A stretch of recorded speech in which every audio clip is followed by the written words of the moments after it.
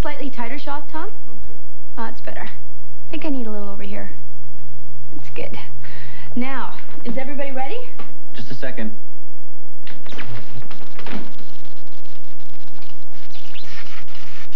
What happened? I think we blew a fuse.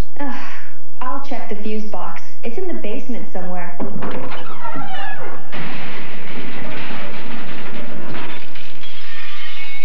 Persis, are you okay? I'm fine. I think. This gives me an idea for a segment. When it comes to navigating in the dark, humans fail miserably. But not all creatures are the same. What about cats, for instance? They seem to find their way around in the dark much better than we do. Have you ever wondered how cats manage to do this? Ow! Well, first of all, cats can't see in total darkness. They need at least a little bit of light. The trick is to make the best use of the light you have, something we're not very good at. Most of the light that enters the human eye is wasted.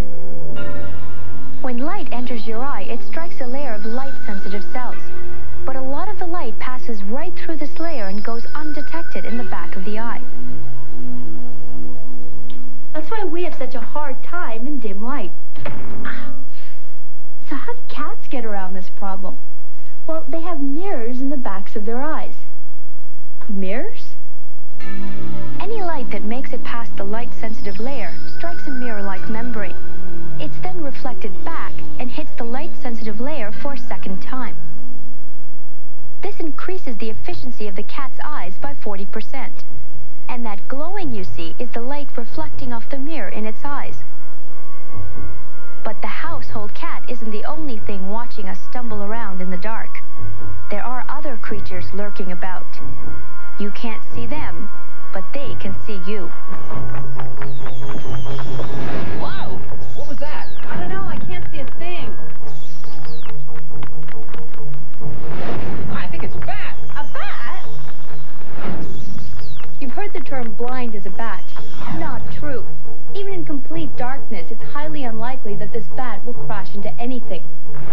So how does it manage to see in the dark? Well, in the dark, a bat doesn't use its eyes to see. Instead, it uses its ears. It's called echolocation. Bats use echolocation to navigate as well as catch insects, their favorite food. Here's how it works. As a bat flies around, it emits a series of high-pitched chirps. These sound waves reflect off objects and return to the bat's ears. The time it takes for this to happen indicates the distance to the objects. A bat's echolocation is so sensitive that it can even determine the texture of different objects. So if a bat uses sound to navigate and find food, will it get disoriented if there's a lot of other noise around? Let's see. Ow! Turn that thing down! It's pretty hard to disorient a bat this way. Its ears are so sensitive that it can hear an echo bouncing off an object, even if the surrounding noise is 2,000 times louder.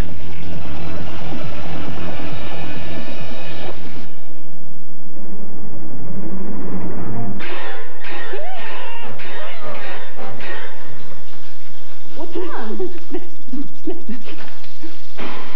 Why'd you do that? Well, if we can't see it, then it can't see us.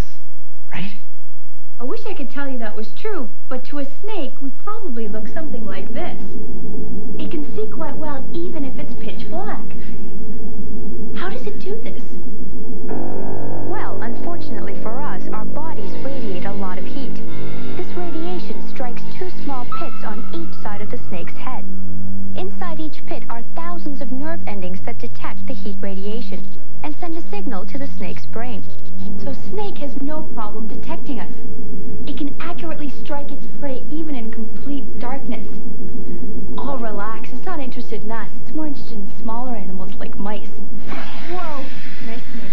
Nice.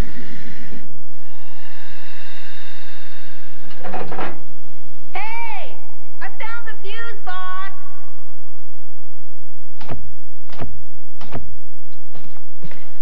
Oh, it's about time. Now maybe we can finally get some work done.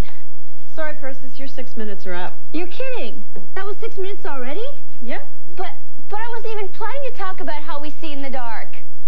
talk about allergies. I think it'd be a great topic. Guys?